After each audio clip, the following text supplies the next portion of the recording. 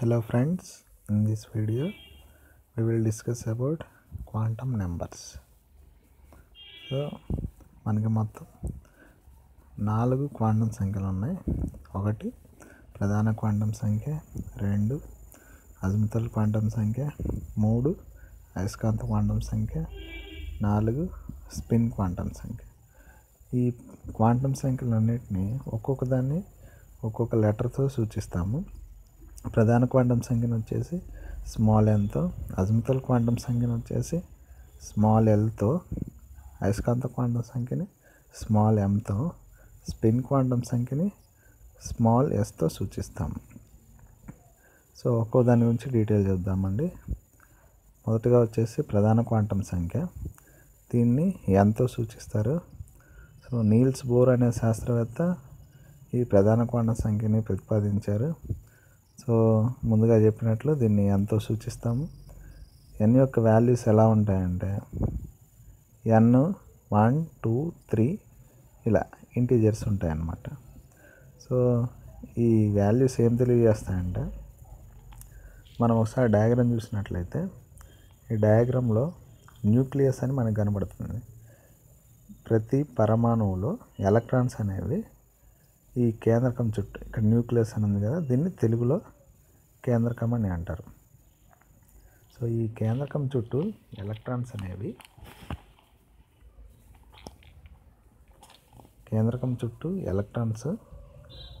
కొన్ని నిర్దిష్టమైన కక్షల్లో తిరుగుతూ ఉంటాయి. ఎలాగంటే మన భూమి తన చుట్టూ తాను తిరుగుతూ సూర్యుడి చుట్టూ తిరుగుతూ ఉంటుంది. సేమ్ అలాగే ఎలక్ట్రాన్స్ అనేవి కేంద్రకం చుట్టూ తిరుగుతూ ఉంటాయన్నమాట. సో కేంద్రకం చుట్టూ ఎలక్ట్రాన్లు తిరిగే ఈ కక్షలకి స్థిర కక్షలు అని పేరు. మన ప్రధాన క్వాంటం సంఖ్య వచ్చేసి ఈ స్థిర కక్షలను తెలియజేస్తుంది. టేబుల్ అబ్జర్వ్ చేసినట్లయితే ప్రధాన క్వాంటం సంఖ్య వాల్యూ 1 అయితే అది స్థిర కక్ష Kని, ఎన్ వాల్యూ 2 అయితే స్థిర కక్ష Lని, ఎన్ వాల్యూ 3 అయితే స్థిర కక్ష Mని, ఎన్ వాల్యూ 4 అయితే స్థిర కక్ష Nని సూచిస్తుంది. సో ఈ ఎలక్ట్రాన్లు అనేవి ఈ స్థిర కక్షల్లో తిరుగుతూ ఉంటాయి. కేంద్రకంలో వచ్చేసి మనకి ప్రోటాన్లు, న్యూట్రాన్లు అనేవి ఉంటాయి. సో కేంద్రకం ఎలక్ట్రాన్ల మీద పనిచేసే అభికేంద్ర బలం వలన ఈ ఎలక్ట్రాన్లు అనేవి కేంద్రకం చుట్టూ తిరుగుతుంటాయి. ఇంకా ప్రధాన క్వాంటం సంఖ్య మనకి ఏం తెలియజేస్తుందంటే ఈ స్థిర కక్షల యొక్క పరిమాణం మరియు శక్తిని సూచిస్తుంది. ఎలాగంటే ఈ డయాగ్రామ్లో మళ్ళీ ఒకసారి అబ్జర్వ్ చేయండి. మనకి KLM అనే స్థిర కక్షలు ఉన్నాయి. అంటే డయాగ్రామ్లో వాటిని సర్కిల్స్ లాగా రిప్రజెంట్ చేస్తున్నాం. Kని Lతో కంపేర్ చేయండి, Lని Mతో కంపేర్ చేయండి. Kని Lతో కంపేర్ చేసినట్లయితే L అనేది K కంటే కొంచెం పెద్దగా ఉంటుంది. L అనేది K కంటే కొంచెం పెద్దగా ఉంటుంది. M అనేది L కంటే కొంచెం పెద్దగా ఉంటుంది. అంటే సర్కిల్స్ అంటే మనకి N వాల్యూ పెరిగే కొద్దీ ఆ స్థిర కక్షల యొక్క పరిమాణం అంటే సైజు కూడా పెరుగుతూ ఉంటుంది. సో N వాల్యూ K కక్షకు వచ్చేసి 1, L కక్షకు వచ్చేసి 2, L కక్షకు వచ్చేసి 2, Mకి 3. సో 1 2 3 ఇలా వాల్యూస్ ఇంక్రీజ్ అయ్యే కొద్దీ ఆ స్థిర కక్షల యొక్క పరిమాణం కూడా పెరుగుతూ ఉంటుంది. అలాగే స్థిర కక్షలో కొన్ని ఉపస్థిర కక్షలు ఉంటాయి. ఈ ఉపస్థిర కక్షలు ఎన్ని ఉంటాయంటే n². అంటే ఇప్పుడు n వాల్యూ 1 అనుకోండి. n వాల్యూ 1 అంటే అది K స్థిర కక్షను తెలియజేస్తుంది. సో K స్థిర కక్షలో ఎన్ని ఉపస్థిర కక్షలు అంటే n² అంటే 1² సమానం, 1 × 1. సో Kలో ఒక ఉపస్థిర కక్ష ఉంటుంది. అలాగే L తీసుకున్నట్లయితే Lకి n వాల్యూ 2 అవుతుంది. అంటే L స్థిర కక్షకి ప్రధాన క్వాంటం సంఖ్య వచ్చేసి 2. Lలో ఉండే ఉపస్థిర కక్షలు వచ్చేసి ఎన్ స్క్వేర్. ఇక్కడ ఎన్ అంటే 2 అనుకుంటున్నాం. సో 2 × 2 4 అలాగనమాట. సో నెక్స్ట్ వచ్చేసి అజిముతల్ క్వాంటం సంఖ్య. మనకి ప్రధాన క్వాంటం సంఖ్యని నీల్స్ బోర్ అనే శాస్త్రవేత్త ప్రతిపాదించాడని చెప్పాం. ఇలాగే అజిముతల్ క్వాంటం సంఖ్యను వచ్చేసి సోమర్ఫెల్డ్ అనే శాస్త్రవేత్త దీర్ఘవృత్తాకార కక్షల ఆధారంగా, అంటే మనం ఇందాక ప్రధాన క్వాంటం సంఖ్య చూసినప్పుడు అక్కడ వృత్తాకార కక్షలు ఉన్నాయి. అజిముతల్ క్వాంటం సంఖ్యను ప్రతిపాదించిన సోమర్ఫెల్డ్ వచ్చేసి దీర్ఘవృత్తాకార కక్షల్లో ఎలక్ట్రాన్ తిరుగుతాయి అనే బేస్ చేసుకొని ఈ అజిముతల్ క్వాంటం సంఖ్యను ప్రతిపాదించడం జరిగింది. Azimuthal quantum సంఖ్యని ఎల్తో సూచిస్తాం. సో దీన్ని కోణీయ ద్రవ్యవేగ క్వాంటం సంఖ్య అని కూడా పిలుస్తారు. మనకి ఎన్ వాల్యూస్ ఎలాగైతే 1 2 3 4 అలా ఉన్నాయో, ఎల్ వాల్యూస్ వచ్చేసి 0 నుంచి స్టార్ట్ అవుతాయి. సో ఎల్ వాల్యూస్ 0 1 2 3 4 ఇలా ఉంటాయి అన్నమాట. అలాగే ఎల్ యొక్క గరిష్ట విలువ అంటే మ్యాక్సిమం వాల్యూ వచ్చేసి n-1. అంటే అజిముతల్ క్వాంటం సంఖ్య ప్రధాన క్వాంటం సంఖ్య మీద ఆధారపడి ఉంటుంది. సో సపోజ్ ఎల్ వాల్యూ 3 అనుకోండి, దీనికి మ్యాక్సిమం వాల్యూ వచ్చేసి 3-1 అంటే 2 వరకు ఉంటుంది. సారీ, ఎన్ వాల్యూ 3 అయితే ఎల్ వాల్యూ గరిష్టంగా వచ్చేసి 3-1 అంటే 2 వరకు ఉంటుంది. ఈ ఎల్ వాల్యూ ఇంకా ఏం తెలియజేస్తుందంటే ఉపస్థిర కక్షలు ఇందాక చెప్పాను కదా, ఆ ఉపస్థిర కక్ష యొక్క ఆకృతిని తెలియజేస్తుంది. అంటే ఈ ఉపస్థిర కక్ష యొక్క ఆకృతిని మనం నిర్ధారించుకోవచ్చు అన్నమాట ఎల్ వాల్యూ ఆధారంగా. ఇందాక చెప్పుకున్నట్లు ప్రధాన క్వాంటం సంఖ్య వచ్చేసి స్థిర కక్షల యొక్క పరిమాణాన్ని, శక్తిని. అజిముతల్ క్వాంటం సంఖ్య వచ్చేసి స్థిర కక్ష యొక్క ఆకృతిని నిర్ధారించడానికి ఉపయోగపడుతుంది. ఎల్ వాల్యూ గరిష్ట విలువ వచ్చేసి n-1. ఎల్ అనేది ఎన్ యొక్క వాల్యూస్ మీద డిపెండ్ అయి ఉంటుంది. సో ఇవి అజిముతల్ క్వాంటం సంఖ్య. మనం ఈ టేబుల్ చూసినట్లయితే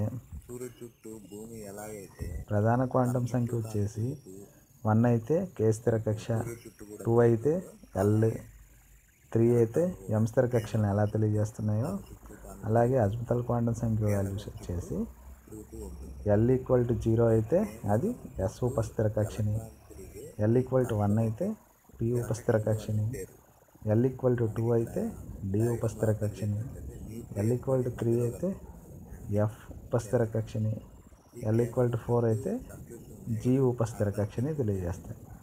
ఈ ఉపస్థిర కక్షలన్నీ ఇందాక చెప్పుకున్నట్లు ఎస్ అనే స్థిర కక్షల్లో ఈ ఉపస్థిర కక్షలు అనేవి ఉంటాయి. సో అలాగే ఇవి అయస్కాంత క్షేత్రంలో ఉన్నప్పుడు ఇంకా కొన్ని ఉపశక్తి స్థాయిలుగా విడిపోతాయి అన్నమాట.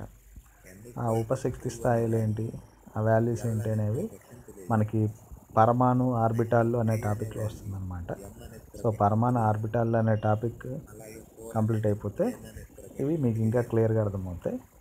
సో నెక్స్ట్ ఎన్కి ఎల్కి ఉండే రిలేషన్ని ఒక టేబుల్ ఫార్మాట్లో చూద్దాం.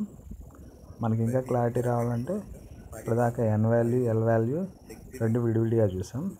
సో ఈ రెండింటిని కలిపి ఒక టేబుల్లో చూస్తే మనకి వాల్యూస్ అనేవి క్లియర్గా అర్థమవుతాయి. సో ఇది టేబుల్ అన్నమాట. టేబుల్లో ఫస్ట్ రో తీసుకున్నట్లయితే మనకి కక్ష కే, దాని యొక్క ప్రధాన క్వాంటం సంఖ్య వచ్చేసి 1. అజిముతల్ క్వాంటం సంఖ్య మ్యాక్సిమం ఎంతవరకు వస్తుందంటే n-1 అని చెప్పాను. సో ఇక్కడ n = 1 కాబట్టి అజిముతల్ క్వాంటం సంఖ్య మ్యాక్సిమం వాల్యూ వచ్చేసి n-1 అంటే 1-1 0 వరకు వస్తుంది. అలాగే 0 అజిముతల్ క్వాంటం సంఖ్య వచ్చేసి మనకి ఎస్ ఉపస్థిర కక్షని తెలియజేస్తుంది. ఉపస్థిర కక్షల సంఖ్య అని పక్కన కనిపిస్తుందండి. సో మీకు ఫస్ట్ రో చూసినప్పుడు డౌట్ రాకపోవచ్చు, కానీ సెకండ్ రో చూసినప్పుడు, థర్డ్, ఫోర్త్ రో చూసినప్పుడు డౌట్లు వస్తాయి. ఎలా అంటే ఇప్పుడు ఎస్ వచ్చేసి మళ్ళీ సెకండ్ రో చూడండి ఒకసారి. సెకండ్ రోలో ఎల్ స్థిర కక్ష, దాని ప్రధాన క్వాంటం సంఖ్య వచ్చేసి 2, అజుతల క్వాంటం సంఖ్య వచ్చేసి అప్ టు n-1 వరకు ఉంటాయి కాబట్టి n అంటే 2, సో 2 - 1 1 వరకు ఉంటాయి. 0 నుంచి స్టార్ట్ అవుతాయి, మ్యాక్సిమం 1 వరకు ఉంటాయి. సో 0 వచ్చేసి ఎస్ ఉపస్థిర కక్ష, 1 వచ్చేసి పి ఉపస్థిర కక్ష. కానీ పక్కన మనకు నెంబర్లు వచ్చేసి ఉపస్థిర కక్ష సంఖ్యలు ఎస్కి 1, పికి 3 అని ఉన్నాయి. నెక్స్ట్ అలాగే తీసుకున్నట్లయితే ఎన్ కూడా అలాగే ఉన్నాయి. ఎంకి ఎన్ వాల్యూ 3, అజుతల క్వాంటం సంఖ్య మ్యాక్సిమం వాల్యూ 3 - 1 అంటే 2 వరకు, 0 1 2. నెక్స్ట్ ఎన్కి వచ్చేసి n = 4, L values maximum n-1, that is equal to 4 - 1 3 వరకు ఉంటాయి. 0 అనేది ఎస్ ఉపస్థిర కక్షని, 1 పి ఉపస్థిర కక్షని, 2 డి ఉపస్థిర కక్షని, 3 ఎఫ్ ఉపస్థిర కక్షని తెలియజేస్తాయి. కాకపోతే పక్కన నెంబర్స్ ఏంటంటే మనకి ఆర్బిటాల్లో వచ్చినప్పుడు ఇందాక చెప్పినట్టు కొన్ని ఉపస్థాయిలుగా విడిపోతాయి అని చెప్పాను కదా. సో ఆ కాన్సెప్ట్ క్లియర్ అయితే మనకి ఈ డౌట్ అనేది క్లియర్ అవుతుందండి. అంతవరకు వచ్చేసి వాల్యూస్ గుర్తుపెట్టుకోండి. ఎస్కి వచ్చేసి 1, పికి వచ్చేసి 3, డికి వచ్చేసి 5. సో మనకి ఆ టాపిక్ కంప్లీట్ అయితే దీని మీద ఒక క్లారిటీ వస్తుంది. సో ఇది అనమాట అండి ఈ టేబుల్ ఒకటి.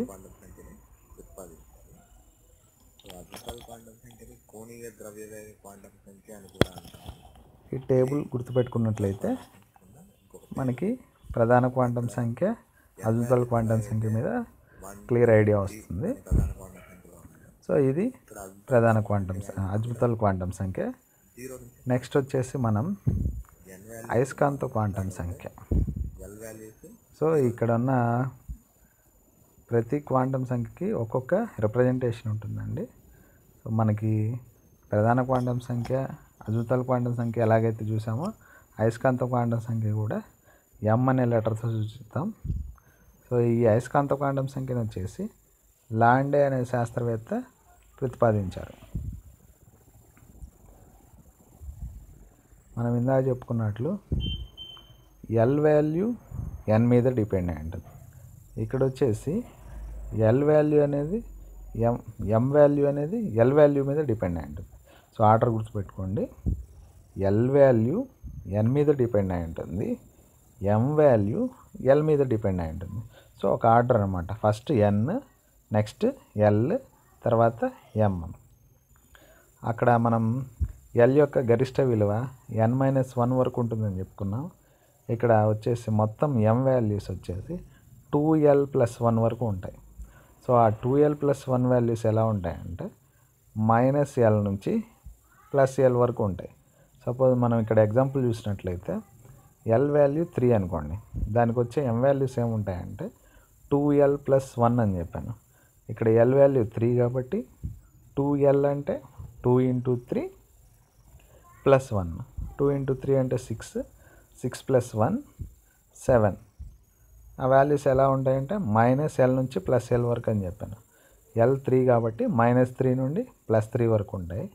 -3, -2, -1, 0, +1, +2, +3. సో ఇలా వాల్యూస్ ఉంటాయి అన్నమాట. మనం ఎల్ వాల్యూ 2 తీసుకుంటే మనకి -2 నుంచి +2 వరకు, -2, -1, 0, +1, +2. సో ఈ వాల్యూస్ ఏం తెలియజేస్తాయంటే మీకు ఇందాక ఒక విషయం చెప్పడం జరిగింది. స్థిర కక్షల్లో ఉపస్థిర కక్షలు ఉంటాయి. ఈ ఉపస్థిర కక్షల్లో మళ్ళీ కొన్ని ఉపస్థాయిలుగా విడిపోతాయి అన్నమాట. ఈ ఉపస్థాయిలుగా ఎప్పుడు విడిపోతాయి అంటే మనము ఈ పరమాణువులు వచ్చేసి అయస్కాంత క్షేత్రంలో ఉన్నప్పుడు అందులో ఉన్న స్థిర కక్షల్లోని ఉపస్థిర కక్షలు కొన్ని ఉపస్థాయిలుగా విడిపోతాయి అన్నమాట. సో ఉపస్థాయిలుగా విడిపోయినప్పుడు అలాంటి వాటిని రిప్రజెంట్ చేయడం కోసం ఈ నెంబర్స్ వీటిని యూజ్ చేస్తాము. సో ఆ ఉపస్థాయిలు ఏంటి అవన్నీ తెలియాలంటే మనకి పరమాణు ఆర్బిటాల్ టాపిక్ అని కావాలి ఇందాక చెప్పినట్లు. సో అయస్కాంత క్షేత్రంలో లేనప్పుడు అంటే అవి ఒకే శక్తి స్థాయిలను కలిగి ఉంటాయి. అది మనం ఇక్కడ డయాగ్రామ్ చూసినట్లయితే మొదట చూసినప్పుడు మనకు ఒకటే సర్కిల్ కనపడుతుంది. అంటే అవన్నీ అయస్కాంత క్షేత్రం లేనప్పుడు. అయస్కాంత క్షేత్రం లేనప్పుడు సమాన శక్తి స్థాయిల్లో ఉంటాయని చెప్పాను కదా, అవన్నీ ఒకేలా ఉంటాయి, ఒకే శక్తి స్థాయిల్లో ఉంటాయి. నెక్స్ట్ సెకండ్ డయాగ్రామ్లో అబ్జర్వ్ చేసినట్లయితే మనకి 3 డిఫరెంట్ సర్కిల్స్ డిఫరెంట్ ఓరియంటేషన్స్లో కనిపిస్తున్నాయి. సో ఇవేంటంటే అయస్కాంత క్షేత్రంలో ఉన్నప్పుడు కొన్ని ఉపశక్తి స్థాయిలుగా విడిపోతాయని చెప్పాను కదా, ఇలాగ విడిపోతాయి అన్నమాట. ఒక్కొక్కటి ఒక్కో శక్తి స్థాయిలో ఉంటాయి. వీటిని ఆ నెంబర్స్తో సూచిస్తామని చెప్పాము కదా. మనకు థర్డ్ డయాగ్రామ్లో చూసినట్లయితే m=1, m=0, m=-1. ఇవి ఆ ఉపశక్తి స్థాయిల్ని అలా తెలియజేస్తున్నాయి అన్నమాట.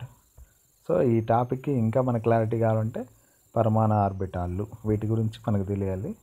సో అవి వచ్చినప్పుడు ఇంకా డీటెయిల్గా డిస్కస్ చేసుకుందాం. దానికైతే ఇంతవరకు గుర్తుపెట్టుకోండి. సో నెక్స్ట్ ఇంకా మనకు మిగిలిపోయింది వచ్చేసి స్పిన్ క్వాంటం సంఖ్య. ఈ స్పిన్ క్వాంటం సంఖ్య కూడా కొద్దిగా ఆర్బిటాల్ టాపిక్కి రిలేట్ అయి ఉంటుంది.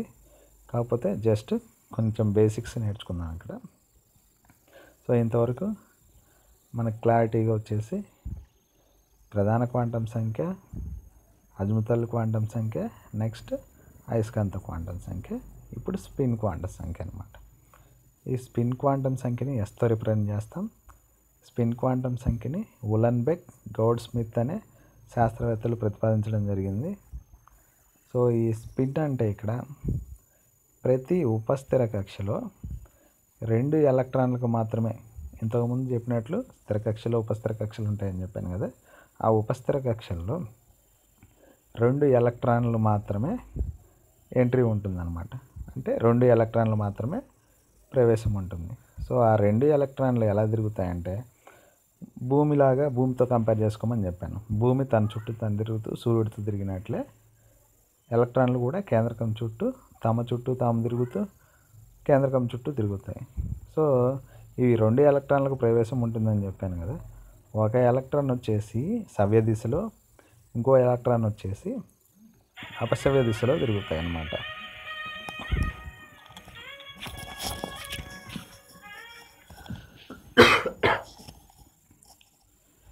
సో ఫస్ట్ డయాగ్రామ్లో అబ్జర్వ్ చేసినట్లయితే ఒకటి అప్ యారో, ఇంకొకటి డౌన్ యారో. అలాగే వచ్చేసి స్పిన్ కూడా రెండో డయాగ్రామ్లో ఒకటి సవ్య దిశ, ఇంకొకటి అపసవ్య దిశలో తిరుగుతున్నాయి. థర్డ్ డయాగ్రామ్ వచ్చేసి ఆర్బిటాల్లో ఎలక్ట్రాన్ల ఎంట్రీ గురించి తెలియజేస్తుంది.